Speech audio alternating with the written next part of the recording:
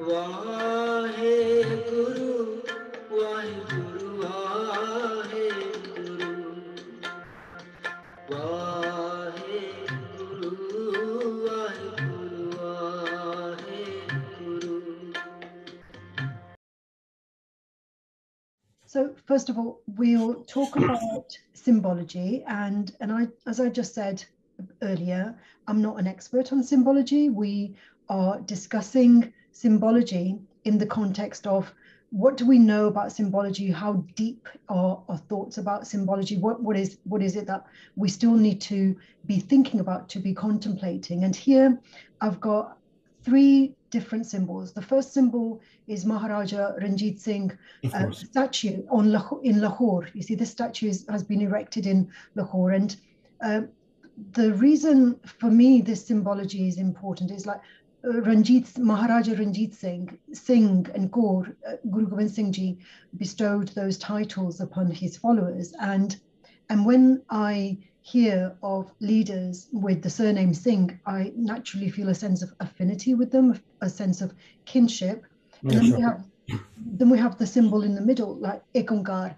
And that symbol is the symbol of oneness, about being interconnected with all of life. Not so it goes beyond kinship, it goes beyond those that we naturally feel a kind of relatedness with. It encompasses also those that we don't feel that connection with, because it reminds us that all life is interconnected. And then the third symbol of Bandishore, where Guru Hargobind Ji, he negotiated the release from prison of 52 Hindu Rajas. They were not Sikh Rajas, they were Hindu Rajas, and nevertheless, he embraced them. So it symbolizes humanitarianism. So not simply kinship, that embrace goes much further than kinship. It's about humanity. It's about being unconditional in terms of who we try to support. So if we look at these three symbols, all denoting different aspects of our relationship with others, there is this kind of your surname is Singh, same as my brother's surname, same as my father's surname. And so I feel a sense of connectedness with you, a kind of kinship. And then at the same time, when we're in our professional lives, in roles of leadership, we have to look much further than those that we feel the natural instinctual affinity with. We have to feel that same sense of kinship with everyone. So for you in your professional life, in terms of this contrast between kinship and oneship, how have you navigated that, and how have the Sikh symbols enabled you to embrace the other, and also, strengthen your relationship with those who are similar to us in terms of values?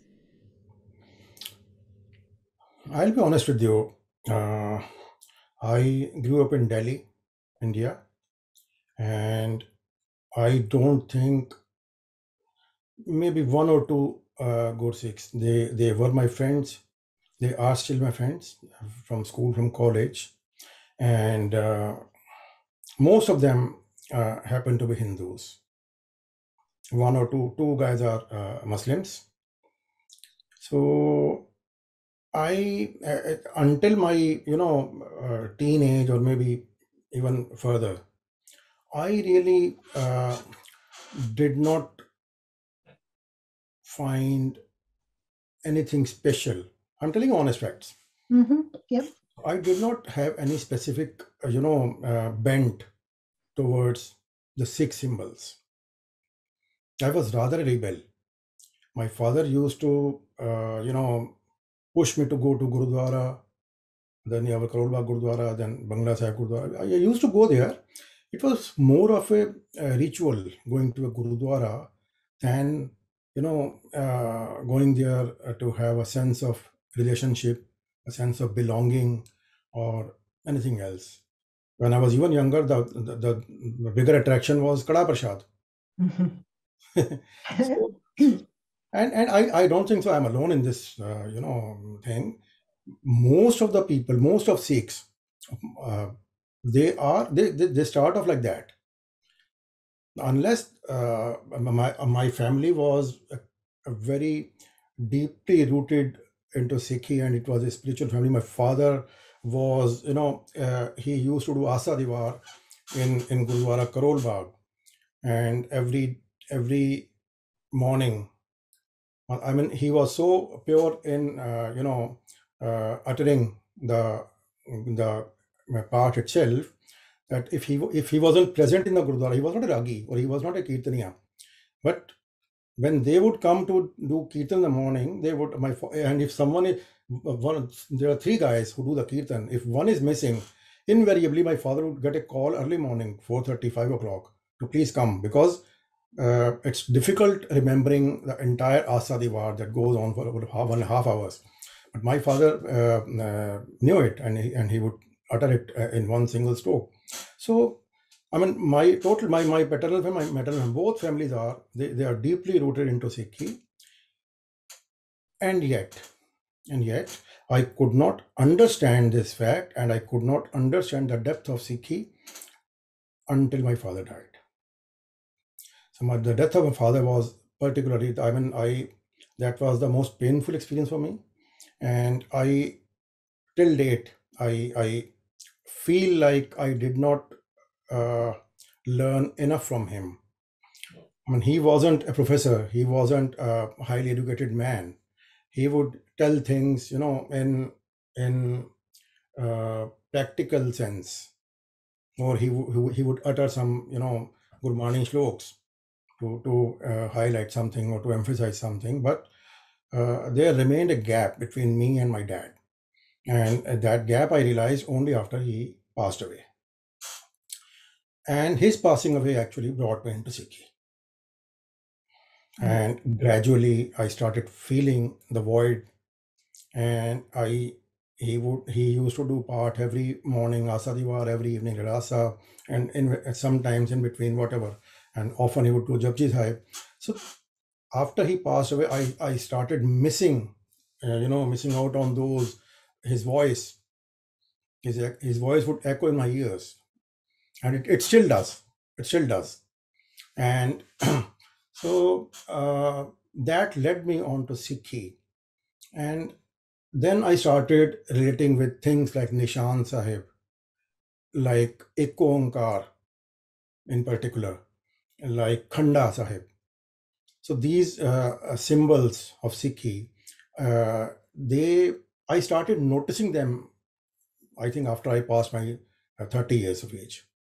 And then, that is a time when you are most busy in your business affairs, in your family life, and you have children, you are driven onto the earthen journey, basically, I would say. So all of that, and everyone goes through that. So for the next 10-15 years I was completely engrossed into that. But since then I was driven on to Sikhi, and then I had an unfortunate chapter in my life when I fell sick, and I had multiple complications in my body. And then I think Vaheguru called my attention to him. And then Dukhdaru Sukrupya. Dukhdaru Sukhrok Paya Jahan Sukh Tam Na Hoi. That's right. That thing took over. And it's about now 10 years since I am completely devoted to Sikhi, and I'm writing a book, a contemporary description of Guru Granth Sahib. So because I see there is nothing of that sort available which our future generations can read and actually relate to and understand the meaning, because Gurmukhi is our language, Punjabi we speak. As time is passing, Punjabi is not going any further. Gurmukhi is disappearing gradually. And let me ask you about that, actually, because that's another symbology. Let me ask you about Gurmukhi in a minute. So you see, Guru Nanak Dev Ji and Guru Angad Dev Ji, they formalized the Gurmukhi script.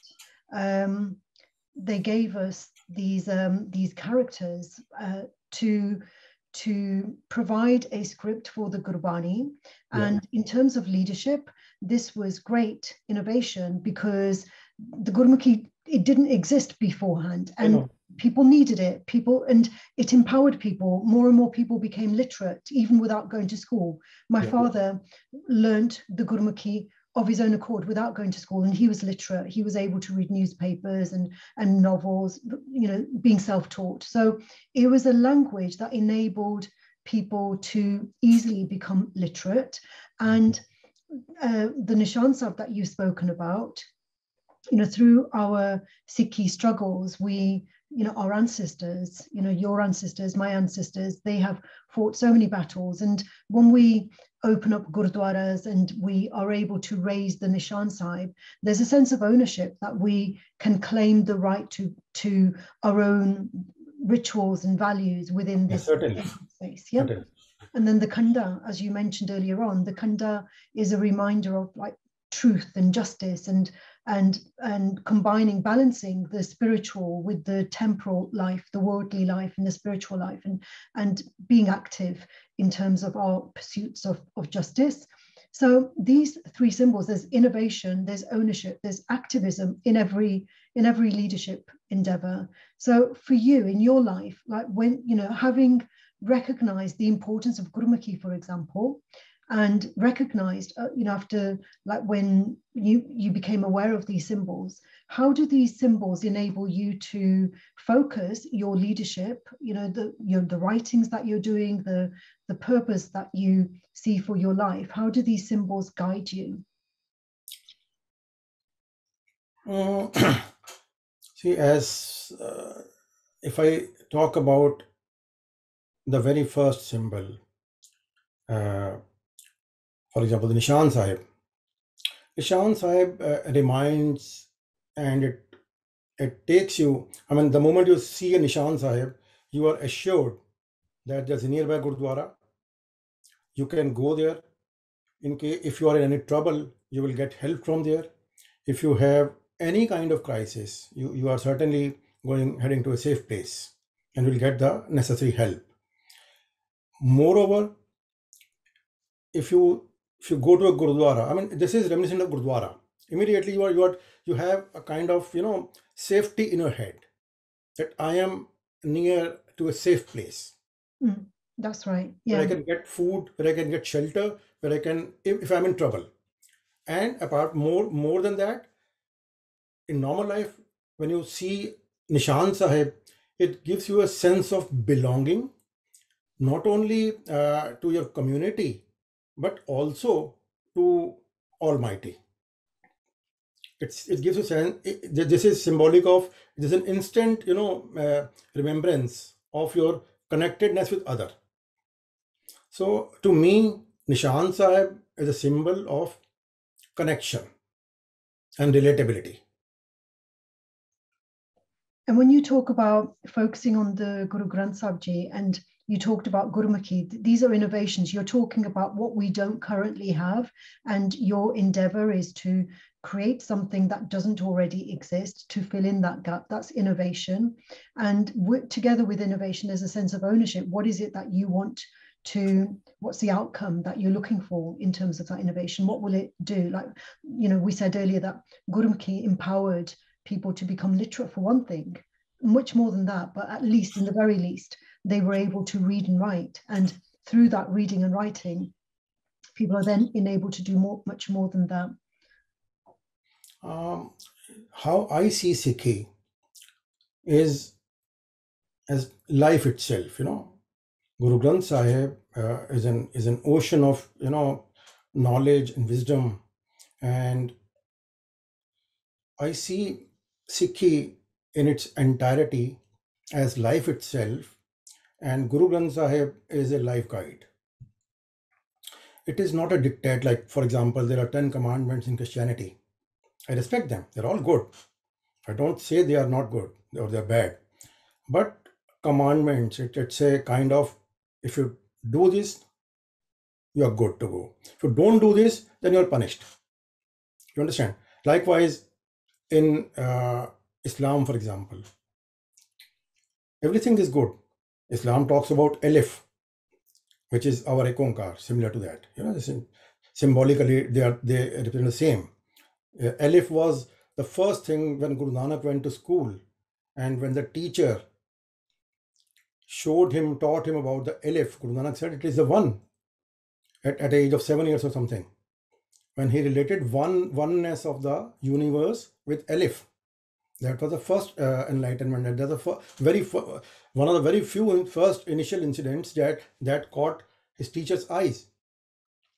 So that Aleph is symbolic of the oneness. Now, but if you go to Islam in the practical sense, there are again rewards and punishments. It's kind of dictate. If you do this, you will be given, all kinds of good things in paradise. If you don't do this, you will be given you will burn in the fire of hell, like things like that. On the contrary, which is the uniqueness of Guru Granth Sahib, it is a life guide. It is not a dictate. It takes you start reading it, it doesn't say you do this or don't do this. It tells this is right and this is wrong. And you have been blessed with a wonderful mind. You should reflect on it, read whatever is written, and then the choice of your decision lies with you. It doesn't compel you to do something necessarily.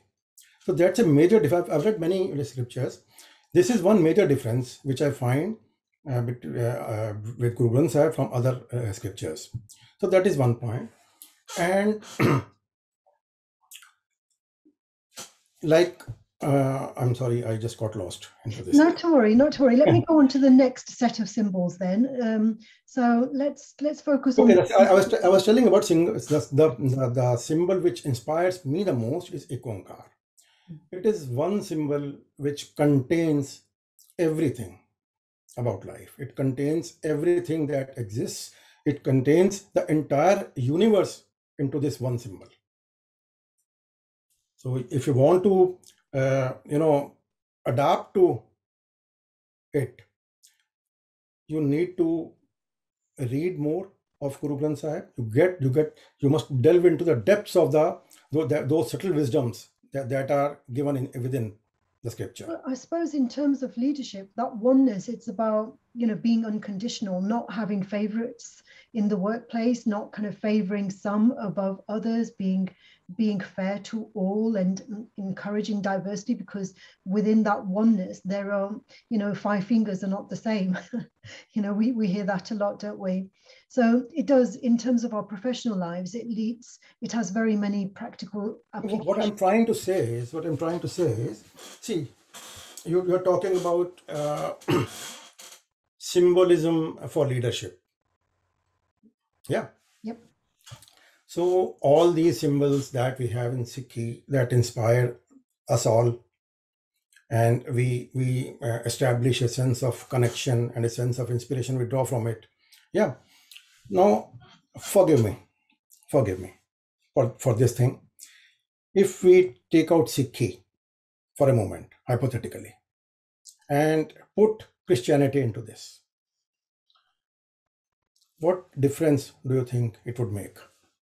Well, the thing is, you see, with Christianity, the reason I'm doing this project is because most of the leadership literature is based on Christian values and Western European values. And so what we're doing here that is different is simply using different examples. There might not be very many differences per se, because in Christianity, there is values-based leadership, there's ethical leadership.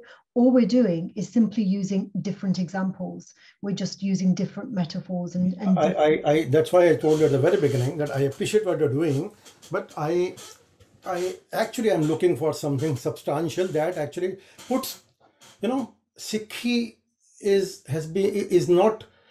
very vast. I want someone like you who is actually at the right place to, Sikhi is very vast. Sikhi needs a very vast vision. I don't want to put Sikhi symbolism versus Islamic symbolism versus Western Christianism, or Western symbolism versus Japanese symbolism versus Chinese symbol. Every religion, every faith has got symbols, and those symbols empower their people. Yeah, we can go deeper and deeper. So so we start at the surface, and then you see I'm a teacher by background, and so with being a teacher, it's like we can't jump to to the deepest level without having swum the smaller kind of in the shallower water. So at the moment we're just kind of like seeing like how it feels, how the water feels at the shallow end, until we're ready to dive into the deep end. So I just have 3 more symbols to talk about, and then we can. I'm free to talk. I mean, Yeah. I'll try Yeah, to speak my mind. yeah. Let's just talk about these last 3 symbols now. And so here we have the symbology of the Langar Seva. Yeah. Symbolically, this is where we all are equals and we sit on the floor together, regardless of our rank, regardless of our riches, regardless of our status, and we eat together with others as equal human Absolutely. beings. Absolutely. And then we have in the middle, we have Guru Gobind Singh Ji on a horse. And as we know that during those times, for people of a lower rank in life, like the lower caste, they were not allowed to ride horses. They would be punished for riding horses. But he allowed all of his followers to ride. They went to battle together, and there was no kind of like. So this act of riding a horse was an act of defiance. It kind of disrupted the social order. And in the third image, we've got Mai Bagul, who led the 40 the followers who had defected from the army. She led them back into battle. And so it was not, women were not traditionally allowed to ride. It wasn't normal for women to be leading men into battle, but she did it. So these all 3 symbolically, they depict a transformation of social order, where Sikhi teaches us that we can break these hierarchies of like high caste, low caste, races which are considered to be superior and races which are considered to be inferior, and that still goes on. You've lived in Delhi and I've lived in London, I live in Birmingham. We live in diverse cities, and we know that even in the West, where we don't have a caste system as such, but we still have like a pecking order of which races are considered to be more superior than other races. And Yeah, certainly. It exists. I mean, even if you take slavery, even that was kind of, high and low. Yes, it was. Even the Nazis, when they did what Hitler did to the, even that was kind of slavery. I would in that kind of discrimination. Yeah. leads to So slavery. racism. Yeah. So racism. It's a casteism in itself. When he killed millions of Jews, is that not a lower and high ranking? So in that sense, I mean, I would put all of these slavery and Hitler's killing of millions of Jews.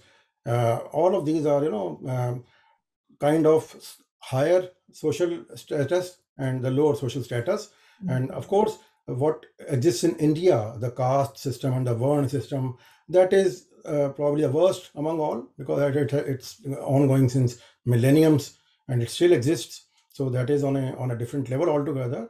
But all these incidents are basically social hierarchy factors. Yeah, superiority of a particular race at the expense of others. But Sikhi breaks that down. So here we have a contrast between, on one hand, it's like we're taught to be equal, egalitarian, and at the same time we're not we're encouraged to be ambitious, to break through those ranks, and that we don't need to stay in our station, as it were. We don't kind of like need to be limited by what the social order tells us, like, well, women can't ride, or you can't ride unless you're from the ruling class. And so we have both. We have like the humility to sit on the floor and eat together, the humility to do that and to be equal with everyone, and also the courage to break through those barriers and rise above our station, and to be ambitious, and to, like the falcon in Guru Gobind Singh Ji's image, the falcon represents freedom and vision, and not kind of overcoming the oppression, I suppose, in some way. So for you, in terms of Sikhi, how is it that we are using our Sikh symbology or principles in order to both break through and at the same time remain humble, down to earth. I see Sikhi as that. If you look at the origin of Sikhi, where did Sikhi come from? Sikhi came from basically by renouncing the Hindu rituals. Guru Angad Dev Ji, before he became Guru, said the second Guru, Bhai Lena, he was a Hindu spiritual teacher, and he was a teacher in a Hindu school as well. The Hindu temple and the school, as far as I have read, they were together, and he was a head priest of the temple, and also he was a head teacher of the school.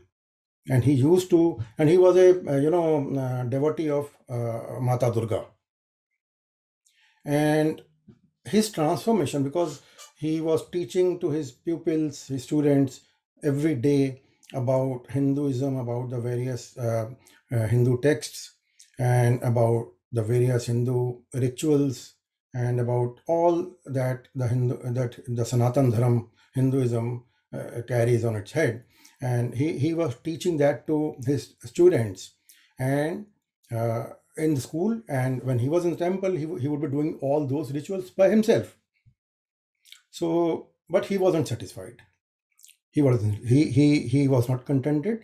He once it happened so that he used to go to the village pond for bathing early morning, and once he heard someone singing Gurbani hymns, and he went there, and he got pulled to that voice. When he went there, he saw Bhai Jodaji there. He was bathing in the pond, and then he took lead from him, whose words are these, and then he directly pointed into Guru Nanak Dev Ji. Then he went to Kartarpur Ji, and then he stayed with Guru Nanak Dev Ji. Then he became his disciple, and then Guru Nanak Dev Ji saw potential in him. And then the missing thing that he couldn't find from Hinduism and from singing the praises of Goddess Durga, that he found in Guru Nanak Dev Ji's pure words, and he was hooked there. He couldn't come back, and then he decided he will stay. And then he told his intention to Guru Sahib, and then looking at his abilities and his commitment and his learned view, and looking at his overall persona, Guru Nanak Dev Ji, and staying in Guru Nanak Dev Ji's company, he was transformed. And then Guru Nanak Dev Ji embraced him and made him Guru Angad Dev.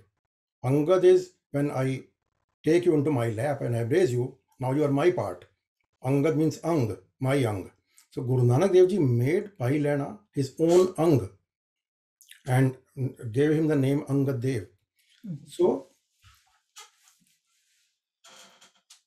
what I'm saying is that Guru Granth Sahib starts from Piri. It starts from Piri. Guru Nanak Dev Ji, Guru Angad Dev Ji, Guru Amar Das Ji, Guru Ram Das Ji, and Guru Arjan Dev Ji. They were all Pirs. From the sixth Guru, Guru Har Gobind Ji, the Miri Piri concept started. If you look at the flow of Sikh Gurus, it starts from Piri, then it goes into Miri, and you come to the 10th Guru, who was a warrior and a master. Circumstances. So he was spiritual and warrior, both. That's right, yeah, because circumstances were very different, weren't they? For in the time of the sixth Guru, his father had been martyred. Yeah. And also with Guru Gobind Singh Ji, his father was also martyred. So those were the realities in which they, I suppose, in a way, they were pushed into becoming warriors. The circumstances. Yeah, when I read Guru Granth Sahib, the only thing the one word that comes to my mind when I read Guru Granth Sahib is change is the eternal truth. Change is the eternal truth. One who can adapt to the change, to the ongoing change, is the man he will be absorbed into the divine. So that is the essence of Guru Granth Sahib and our entire Sikh, wisdom. Now, adapting to that means coming under hukam, and that coming under hukam is the most difficult task because we are led by our minds, and we have actually, in a way, we have forgotten what we have not read enough, and we have not propagated enough what is written in Guru Granth Sahib. We are all now heading into the same those political and business nexuses, and we are the value of Guru Granth Sahib is diminishing gradually, and we all have a responsibility to bring that up, to restore that, and to take it to the place what it deserves, where it Well, deserves to be. yeah, I agree with you. I And was telling about from Guru Nanak, if you see from Guru Nanak to Guru Gobind Singh Ji, right?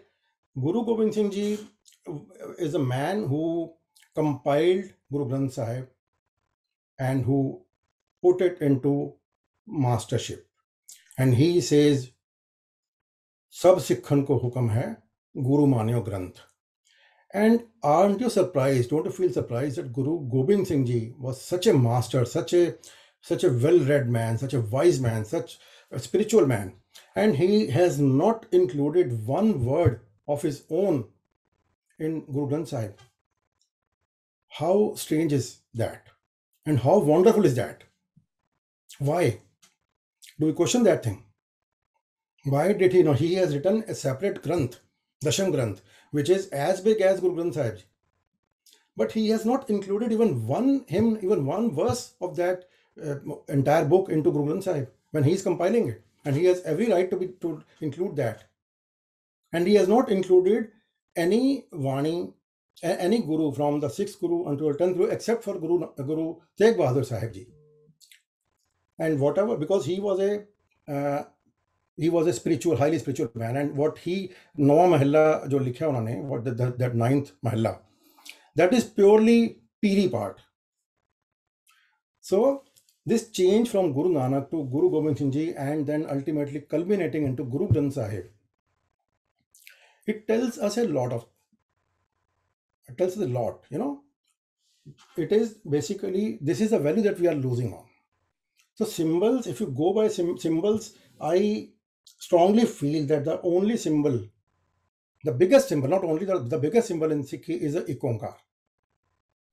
And in practice, when we look at ikonkar in practice, then we see behaviors such as the langar, then we see the behaviors such as Bandi Shor, where we help and support everyone, regardless of whether they're part of our family or whether they are part of the enemy even. So that it kind of conjures up. Sikhi travels from Guru, rather than traveling from Guru Nanak Dev to Guru Gobind Singh Ji, Sikhi travels from Guru Gobind Singh Ji to Guru Nanak Dev. It starts from Guru Gobind Singh Ji, because that is the earthen life that we live. That's a temporal life that we live, and he was forced into that. And we are in that very stage in the family life, in the social life. So all the social values, all ethics, and everything from langar to to benevolence to be humility, it starts from Guru Gobind. It should lead up to Guru Nanak Dev. It should start from Miri. It should go up to Piri. That's a cycle of Sikhi, that as I see it. And I suppose and when you talk about leadership through symbolism or leadership by any means, symbols are great because symbols inspire you. Symbol inspire you. And every symbol, for example, if you see Khanda, you immediately are reminded of purity and commitment and honesty and truthful living. So that one symbol it inspires in so many ways. So symbols are very, very important. But what I'm saying is, symbols, we follow those symbols, we live by them, and we should. We do not, and that's the fact, but we should do that. And ultimately, we should be heading towards the ultimate symbol, Ikonkar. Leadership and your authority of leadership will come by spirituality, not by the earthen power, not by rule. Rule is to defend. Strength is to defend. Courage is to defend yourself and those who are weaker. It is to empower on the physical level. So that is essential. That's a starting point. But where you should be heading is your spiritual power. Once you are empowered spiritually, you are empowered in totality.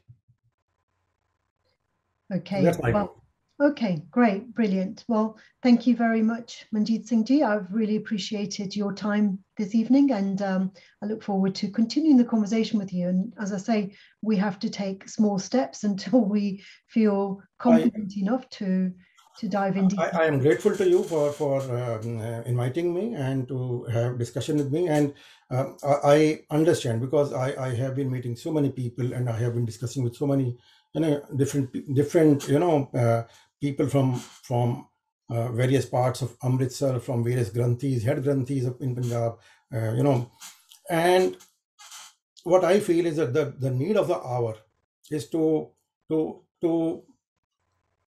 set a learning for those, for example, the head granthis and the granthis in various gurdwaras, those who have read Guru Granth Sahib and who are today fighting, struggling to make their two ends meet because of the political corruption and because of so many other various reasons. We need to have our symbols and our strengths and our commitment to bring to front those people. They are the real warriors. If you want to save Sikhi, if you want Sikhi to prosper, if you want Sikhi to travel to the entire world, and if you want Sikhi to achieve its purpose, we need to bring those people, those granthis, those people who are struggling in villages, in gurdwaras, and those who are victims of the politics at every stage. So I really want that change to happen. Okay, well, let's see where Waheguru leads us. So everything is in the hands, in the will of course, Waheguru. of course. Okay. Waheguru Ji Ka Khalsa, Waheguru Ji Ki Fateh. Waheguru ji का Sat Sri Khalsa, Akal ji. Waheguru ji की फतेह। वाहेगुरु वाहेगुरु वाहेगुरु वाहेगुरु वाहेगुरु